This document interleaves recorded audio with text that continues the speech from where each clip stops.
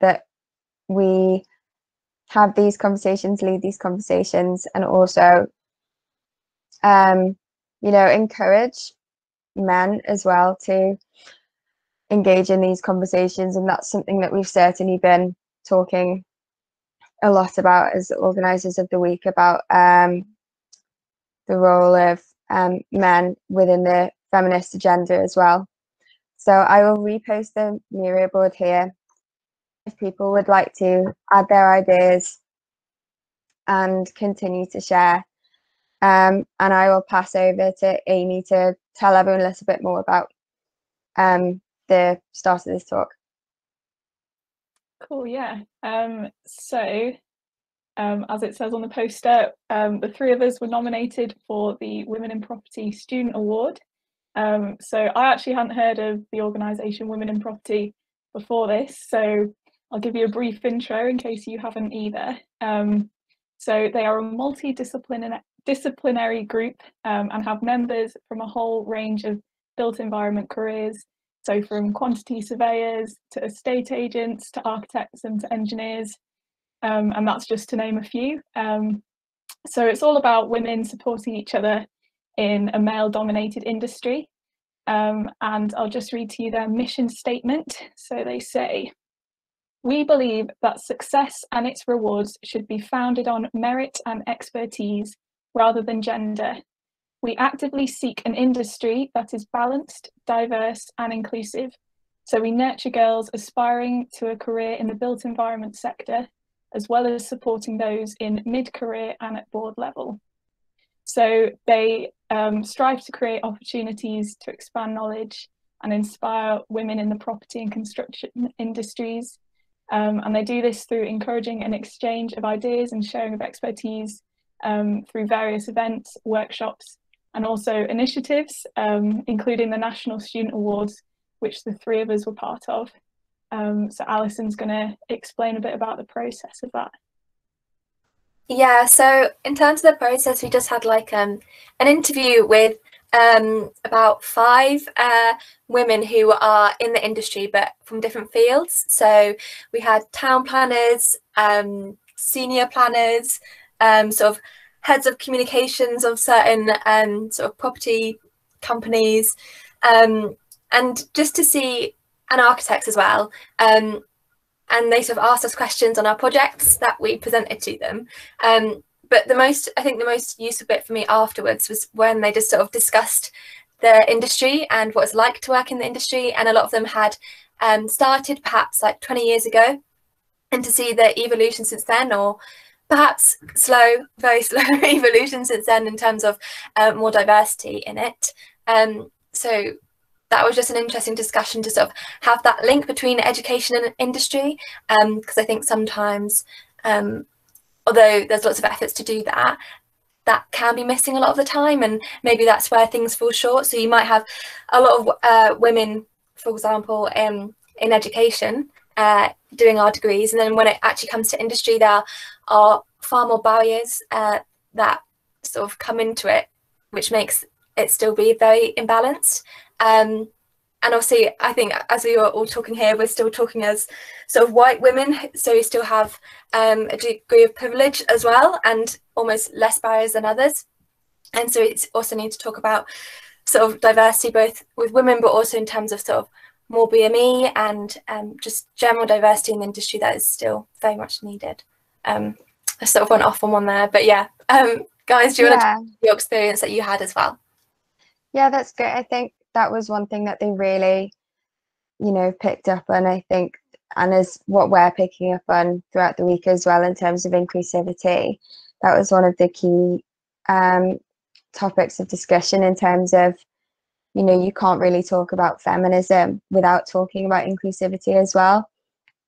And picking up on what you mentioned before, Alison, you know, there's I think a 47% female cohort within architectural education, but then that drops off to I think something like only 22% within architectural industry. So that implies that there's a massive drop-off rate between architectural education to then women in positions of decision making roles within architecture. So of course I definitely believe this kind of encouragement to form these links between industry and education is really important, and that's what Women in Property was all about, and that's what I found really valuable.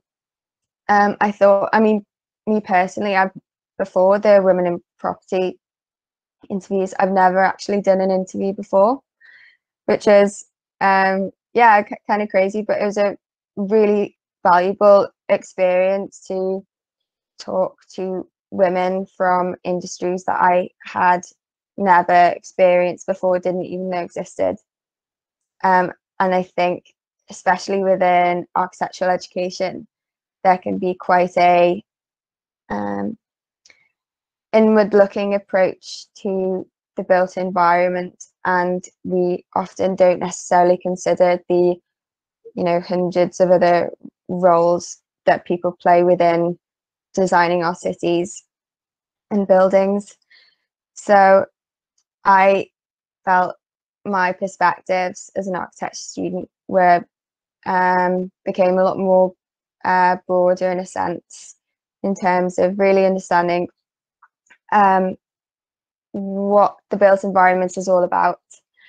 And I think other industries within the built environment are an awful lot more segregated and male dominated than architecture. I think when you can compare architecture to other industries like civil engineering, even architectural engineering, that I'm sure Amy you'll talk about, it certainly does give a bit more perspective into all of these things.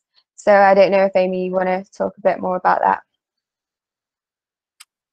Yeah, I can lead on from that. So yeah, it was just kind of a good experience for me to be able to kind of reflect on my past experiences as a woman in this sort of industry, or studying this degree even.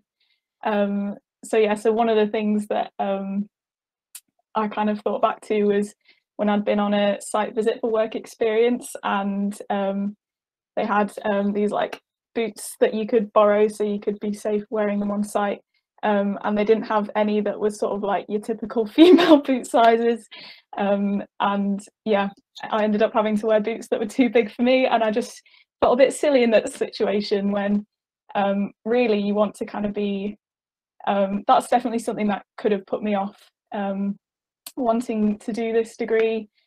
So I do architecture and engineering, and yeah, engineering more so than architecture is very male dominated, so I think I can see how people can be easily put off by that, and it just kind of opens up that conversation of how do we make it kind of more inclusive and more appealing to younger women who want to explore this sort of career.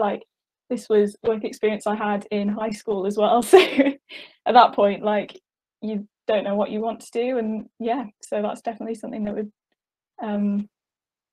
sort of discourage you from that. And but it was interesting actually, because as part of sort of the interview day, you get welcomed into the Zoom room by the previous regional winner. So for us it was Katie Howarth, and she was really inspiring. It was great to have a conversation with her, because she had previously been a nurse for 10 years and then changed to doing a degree in quantity surveying, and just kind of that real sort of juxtaposition of where nursing is very female dominated to the pretty much male dominated industry. So just kind of her experiences of that as well was really interesting to hear.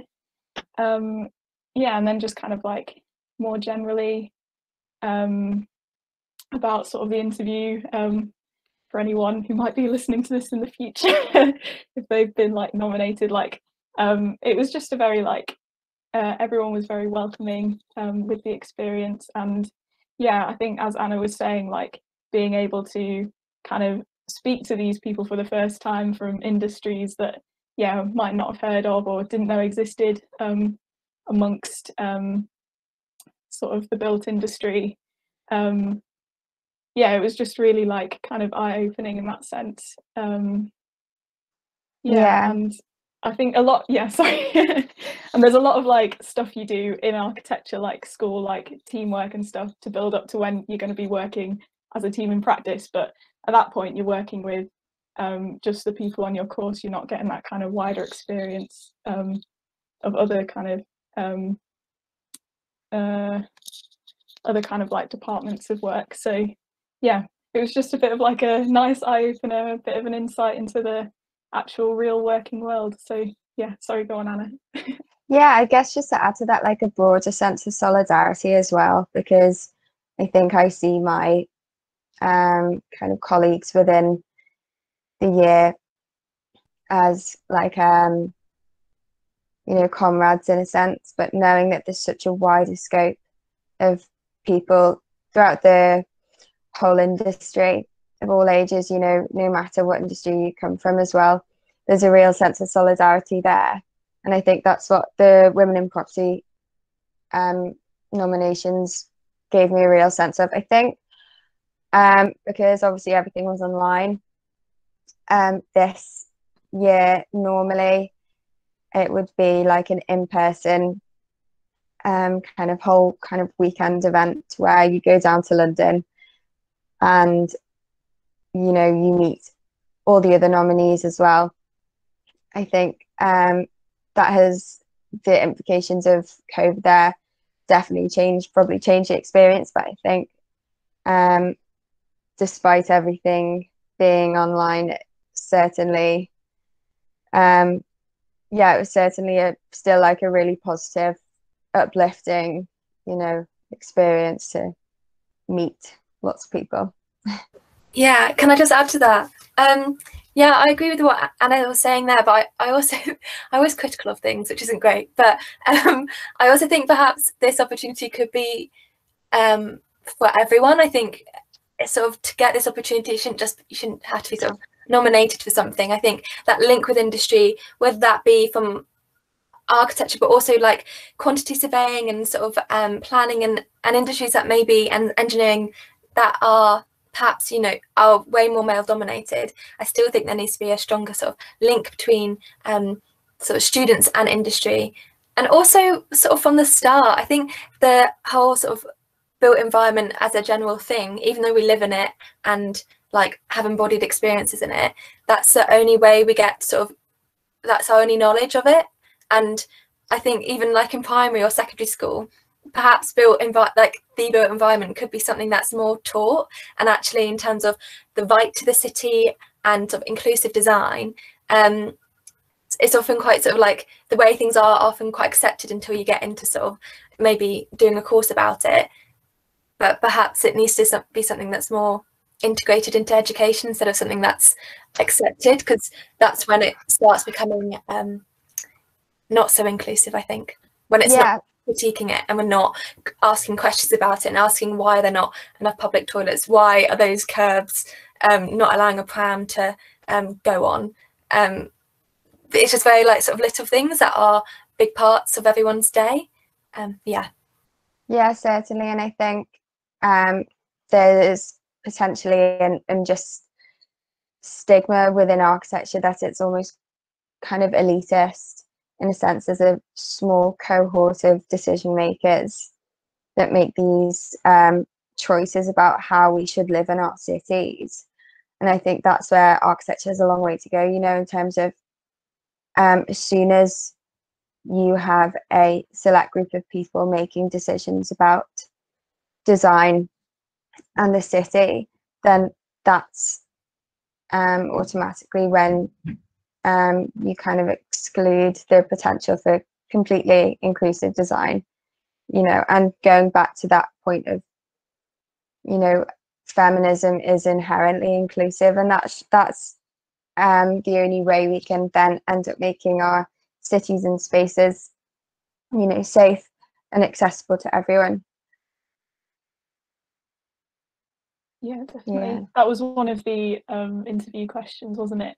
I think they asked like, what is the importance of diversity in the workplace? And think particularly like from an architecture perspective, like when you're designing these spaces, quite often you think about how you yourself would experience this space, and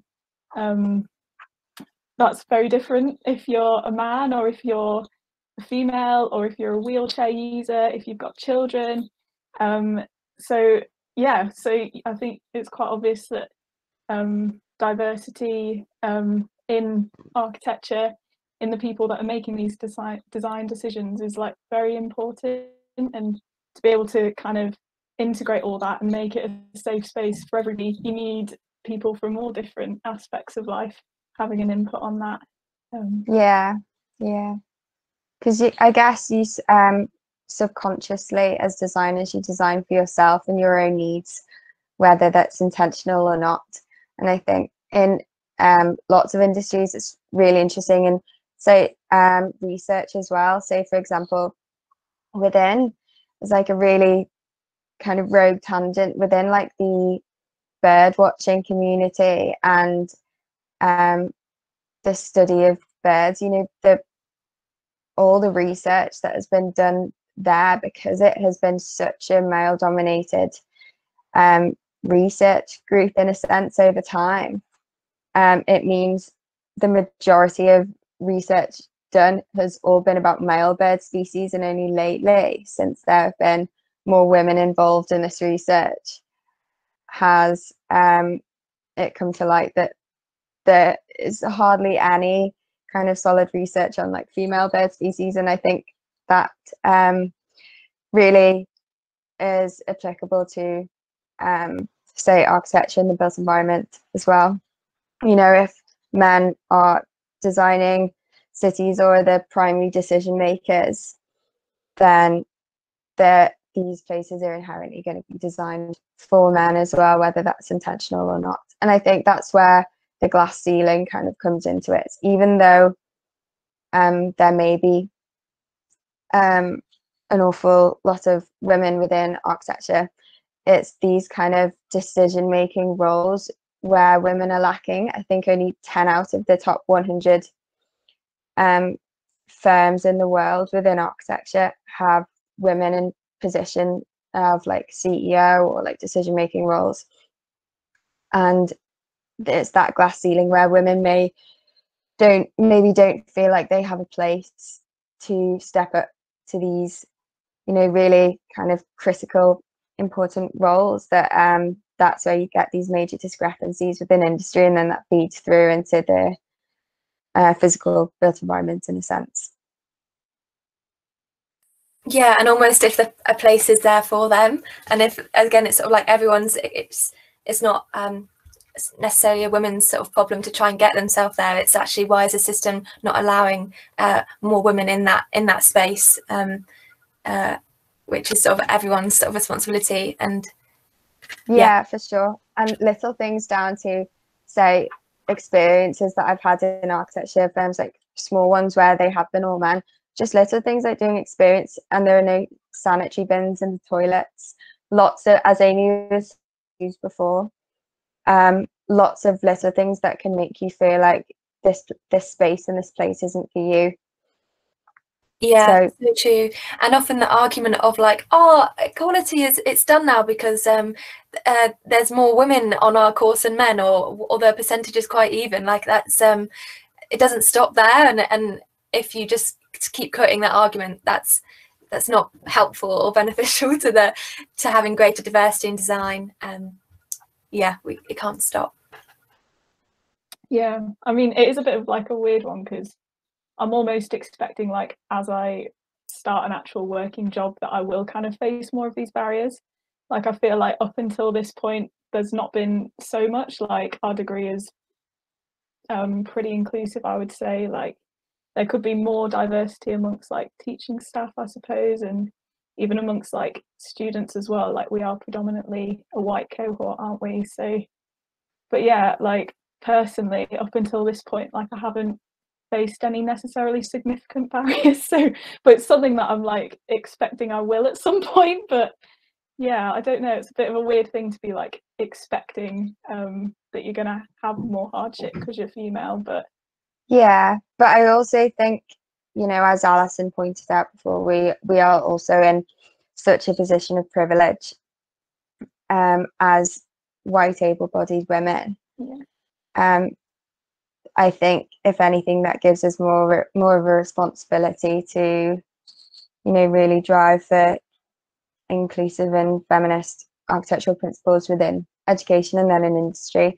And that's why I think things like the Women in Property Awards and, you know, younger students engaging in things like Feminist Week, it has to come from the ground up, because in 10, 20 years, you know, this cohort of people, our year groups, we are then going to be the people in the industry that we currently criticize for not being inclusive enough and for not following a feminist agenda, or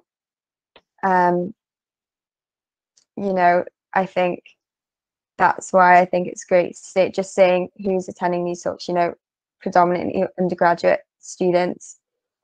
I think we should really encourage that and like continue on, not just throughout this week, but especially the guys like engaging in this narrative of like talking to your peers and talking to the other students about challenges that we face or challenges that we don't face, and how we can help our peers in the challenges that they might face but we don't.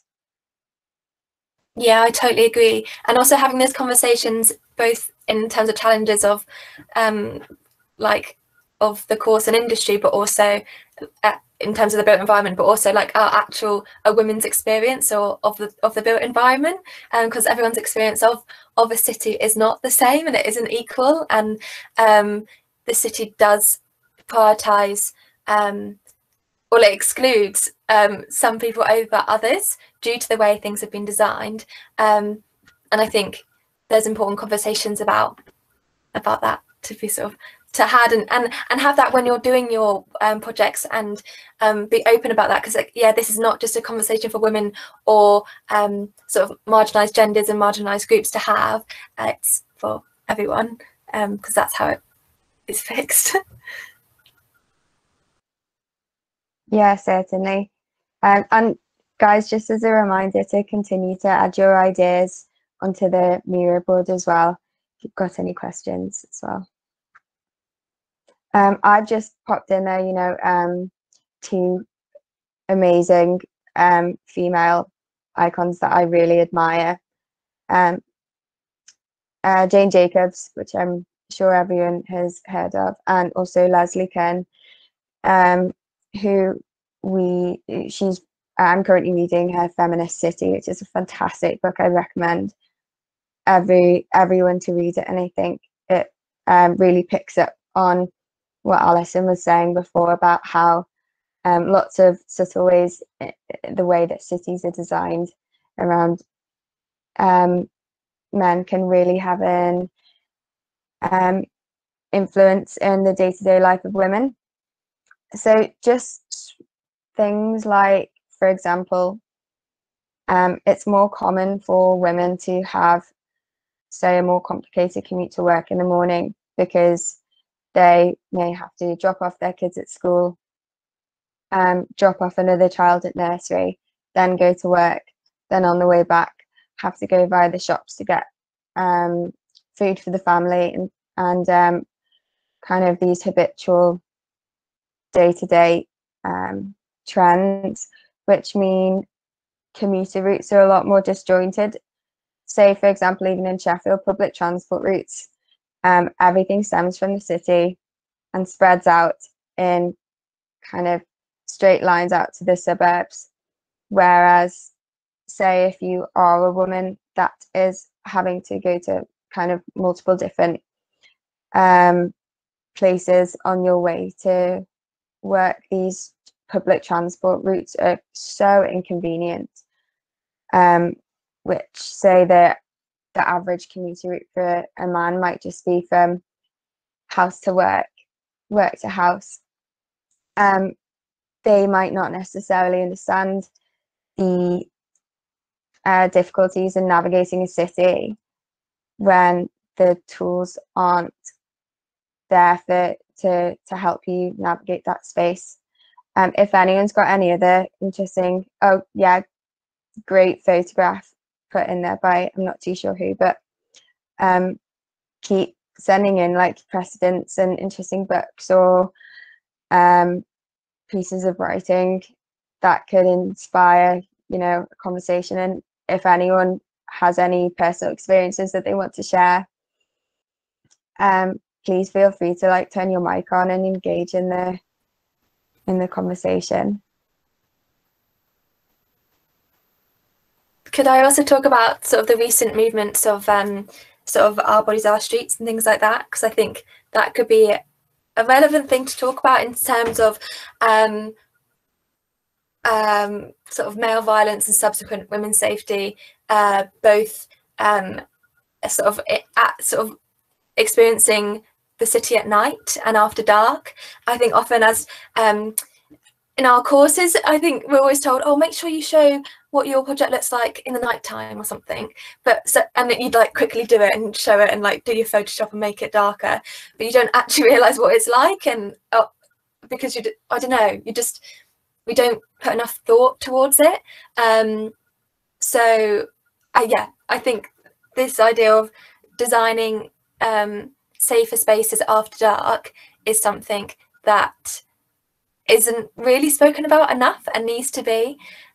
So there's like projects such as Our Bodies, Our Streets in Sheffield, which is working to try and sort of get a lighting intervention in one of the Cook's parks, just to demonstrate, actually, although we say Sheffield is a very green city and it's restorative and well-being with all the parks, why when it comes after dark, like 4 p.m. in the winter, those become no-go spaces? Yet that's quite accepted. And so Our Bodies, Our Streets did a petition, you may have seen it, 4,000 people signed it to light up the parks, and the council's response was, can you walk in pairs? And all the time it's like the women need to modify their behaviour in order to fit into a city that's not designed for them. And you might think it's something little, but it's really big, and it's too widely accepted. And the answer was also, oh, we don't have enough funding. It's like, why don't you have enough funding when it's affecting 50% of your population? I think it's not always a question about funding, it's a question about what priorities the people at the top have, that's just life, isn't it? And I just want to comment on, sorry, I'm talking a lot, but with the devastating murder of Sarah Everard recently, this has become quite into focus in terms of male violence, women's safety, and public sexual harassment in the built environment. So the government the other day, I think, released saying they were going to pledge £25 million for sort of new safety measures. And these new safety measures were lighting and CCTV. And it's this idea of actually it's not being thought about, like what makes you feel safe at night. It's not necessarily more cameras. If anything, that's just encouraging a police state. And it's this idea, have they consulted women's groups? Have they consulted sort of women who are architects, landscape architects, planners, to say, actually, does a floodlit park make you feel safe? Not necessarily. What does make you feel safe is perhaps natural surveillance, more windows, more people around, thresholds which you can see through and you're not sort of blocked off, you can see sight lines. And it's that sort of consultation with a wider diversity of people who need to be designing spaces that needs to happen, rather than these knee-jerk responses of, oh, we're going to give £25 million and the problem's going to be fixed. And I think actually whatever position you're in, like student or whatever, we have a responsibility to say that architects and landscape architects need to do more to ensure that these spaces feel safer. Obviously, I'm only talking about the infrastructural change here. There needs to be systemic change in terms of the culture of public sexual harassment and misogyny, which everyone has to have those conversations with your friends, talk to your friends about it, call out bad behaviour when it happens. because it's part of a women's everyday, which is just mad that that continues to be accepted. So yeah, I'm just going off on things. No, yeah, certainly. those Yeah. conversations need to be had. No, I agree with that. And I think one thing with within our education as architecture students, landscape architecture students, architectural engineering, is we're really encouraged in our designs to understand our client base and who we're designing for. I think that is really encouraged. Do you two think that like a feminist agenda and a and focusing on inclusivity is kind of really enforced when it comes to conversations with tutors about our designs? Would you think it's a lot more surface level in terms of understanding a user group? All about the sun path diagrams, isn't it?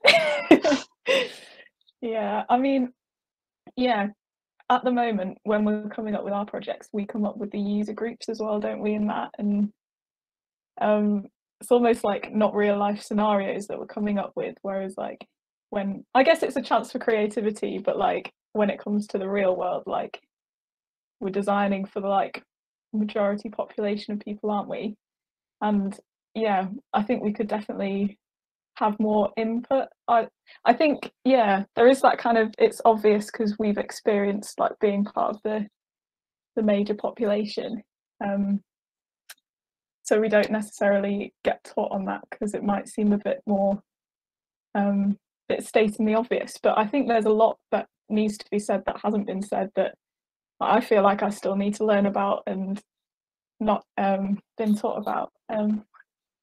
Yeah, because I think one thing that we've been discussing within you know, kind of the role of Feminist Week, these discussions are really valid and really important, but how could we make these feminist and inclusive agendas more of a day-to-day conversation within studio with our tutors, to make it an awful lot more normalized to always be thinking about feminism, always be thinking about inclusivity, rather than just having like a token feminist week. And I think that's what we've been really careful not to do. You know, we don't want this, as SUAS, we don't want to say, right, here's our feminist week, we've done our job, tick the box, now we're like a feminist society. It doesn't work like that. So I think as members of like societies and as students, we certainly have like a responsibility to make sure everyone's having these conversations all the time, I think. Yeah, definitely. I think just what both of you have just said, I think we have to be careful not to make it a performative thing a lot of the time, and that's so easy to do. And you think, oh yeah, I'm choosing I don't know, a minority or potentially vulnerable group for my brief, and I'm gonna design for them. And we may Google about a situation and try and research as much as we can, which is really good. But it's just important to make that as part of your life the whole time, and have that conversation about how people experience spaces, because it's always going to be different from you. And I don't know whether the school needs to perhaps do more in terms of actually, I don't know, not making it a performative thing or just sticking it onto a project and actually having a real education. Or it's quite hard with COVID, isn't it? Because you sort of just want to walk with someone and see how they experience things, or have more sort of workshops or consultations about what someone would like from a city. And there's also ethics around that, and people need to be like properly paid and things like that. It can't just be an emotional, we're taking their emotional labour a lot of the time. I don't know, I'm dancing around points here. But I think just keep being critical about what you're learning and how you're learning it, and who's teaching you and where you're getting your resources from, and check yourself and you think, what am I designing here and why? Yeah, I don't know. No, yeah, and I think that's a really good point to kind of pause and maybe introduce if anyone has any questions for us, and maybe taking it back to all these thoughts and discussions that we've been having, the three of us, over the past couple of weeks since Women in Property. I think the process has been really poignant in bringing us together as three students, where maybe we wouldn't have ordinarily had these conversations with each other, which goes back to this kind of solidarity with women, for women, and with, I guess, if it has any questions and wants to ask us a bit more about anything, or just generally want to share their ideas, continue adding to the Miro board as well, and feel free to turn on your mics if anyone has any questions.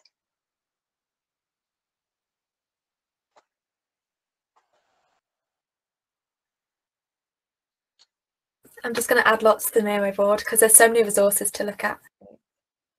Perfect.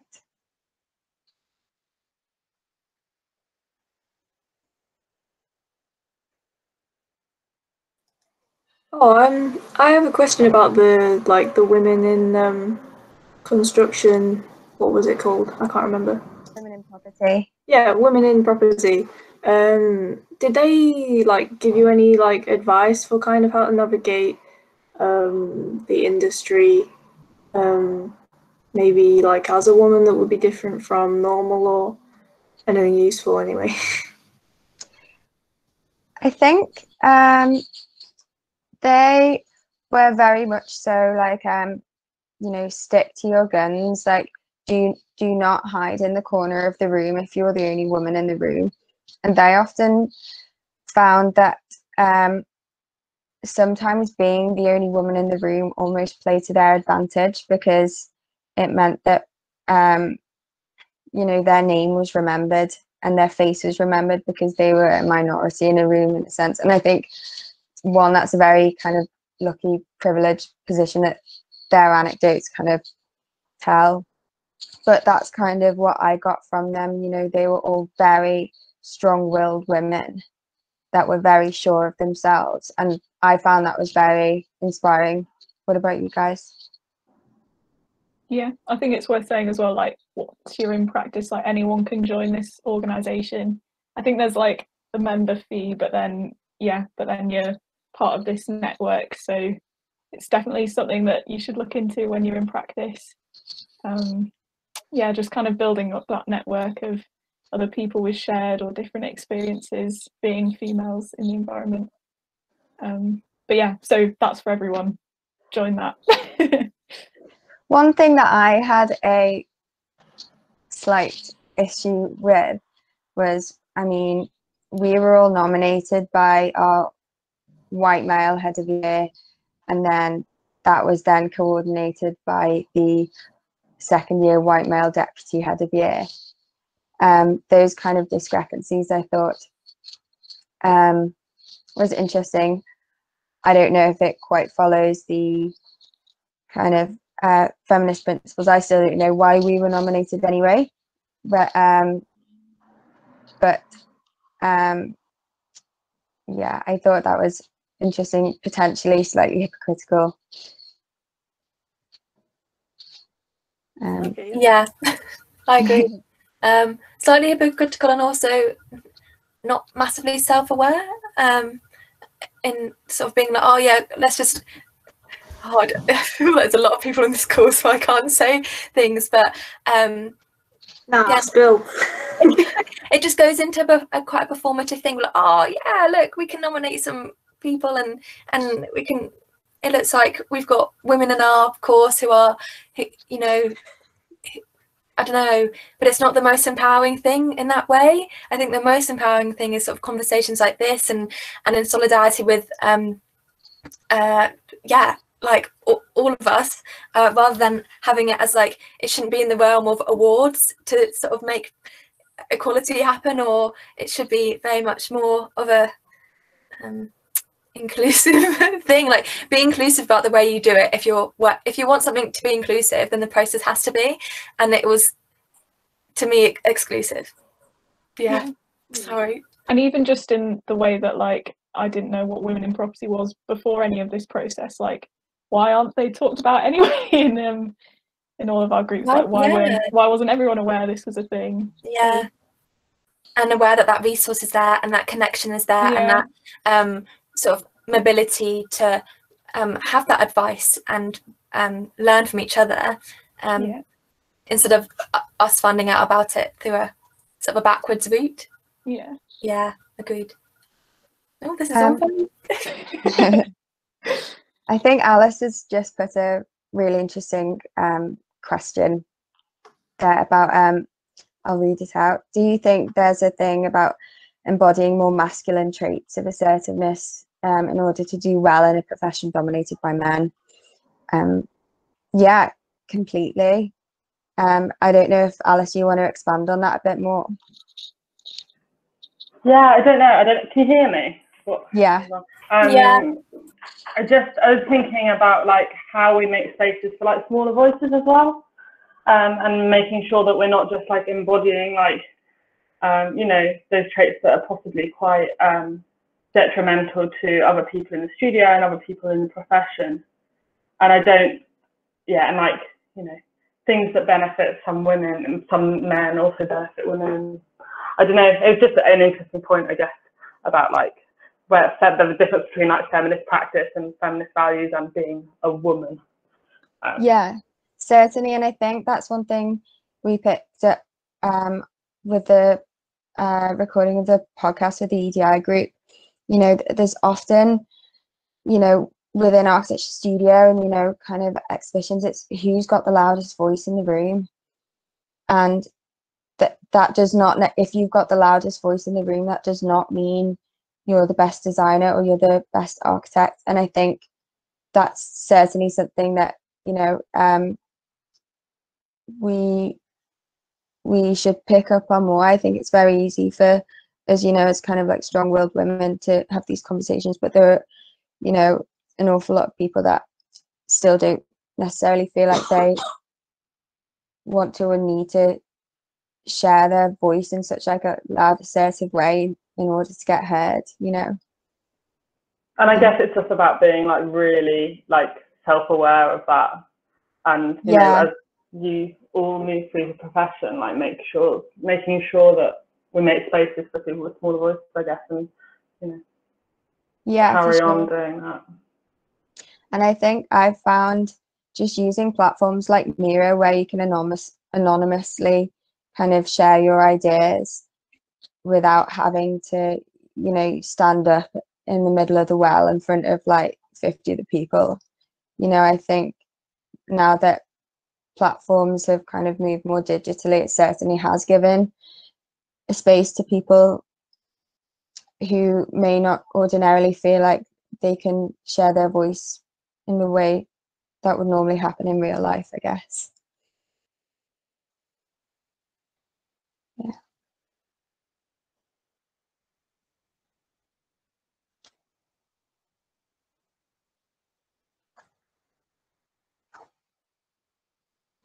Does anyone else have any questions or any ideas they want to share? Thank you for that input, Alice, by the way. That was really, really valuable. Thanks for the event, though. It's good to hear you talk about it. Cheers. So I guess if anyone wants to add anything else or keep sharing on the Miro board, and Amy or Alison, do you want to talk about anything else before we make it a wrap? I'm sure I'll think of loads of things afterwards. But I should have said that. Yeah, I probably will too. But just to keep having more conversations like this, because you learn from each other, and it's not a homogenous thing. We don't all experience things the same.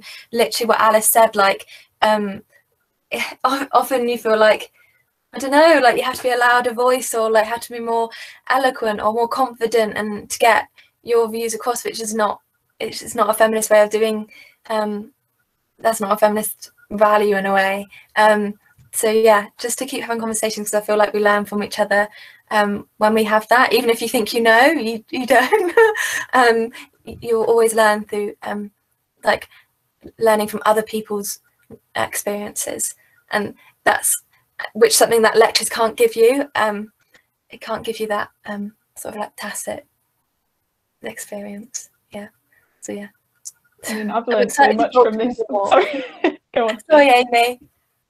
Oh no, I was just gonna say I've learned so much from this talk even now. Like I'm gonna go into studio tomorrow and like re-look at my design, think about it like again and like challenge myself on it, and then yeah, maybe even my peers in studio will be like, but if you're a woman, how does that make you feel?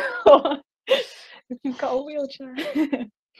Yeah, no, I think it's nice to kind of take these ideas from something like this and, you know, consider them within, you know, our designs as like young architecture students, I think. Yeah. But so sorry. Shameless thing. There's SU elections going on today, closed at 5 p.m. Please vote for whoever you wish to vote for. There's some amazing candidates. There's also a new position of a liberations officer, which used to be women's officer, but it was still taking on, the women's officer was almost liberations officer, but under that name. So there's been a new sort of referendum to have the liberations officer, as well as having part-time officers from liberation groups, which you can vote for later. But have a look at people's manifestos, have a look who's representing you and who's standing up for you. And I recommend. And vote for Alison. I am in it, but also you can choose whoever you wish. If you want to vote for me, you can. And have a look. I'm not going for liberations. I'm going for SU president just because I think students deserve better and you need to be treated better. But yeah, take a look. 5 p.m. it closes. Yeah, I think that's a, you know, all links back into, you know, as students, you know, kind of having a voice and a say in our education and how we feel like our education should be shaped, which I think is very relevant at the moment with the voting going on and also Feminist Week within SUAS. So yeah, thank you so much everyone for you know, coming today. It's been, I mean, I've really enjoyed it. I hope you guys have too, and oh, thank you. And please continue to come to the events throughout the week. We've got Harrison Stringfellow, a female architecture firm based in Liverpool, talking tomorrow evening for us. They're a really great firm. And then we've got Nick Shelk talking on Friday for us. We've also got a film night on Saturday, hosted by the EDI Action Group. We're going to be watching Lovers Rock as part of the Small Axe series. Fantastic film series. I'd recommend you also watch it. And then finishing off the week with the podcast release with Matriarch. That was with Alison, Rosa and Will. So we've got some great things coming up. Please keep adding to the Miro board and sharing your ideas. And yeah, it's been great. So thank you so much, guys. Cheers. Thank you so much, Anna. Oh no, thank you. It was fab talking to you all. Oh, thank you, guys. Right. See you later.